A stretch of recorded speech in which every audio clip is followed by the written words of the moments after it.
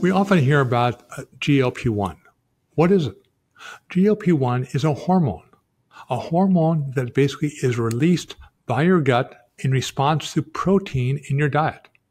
Now, if you have adequate protein and it reaches the lower parts of your small intestine, then basically it's released by the cells in the intestine that goes directly to the brain, not through the blood, but through the vagal nerve. And when it reaches the brain, it shuts down hunger. And if you're not hungry, what happens? You eat less calories. That's the benefit of GLP-1.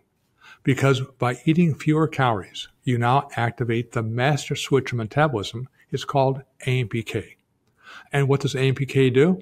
Everything. In particular, it helps you burn fat faster.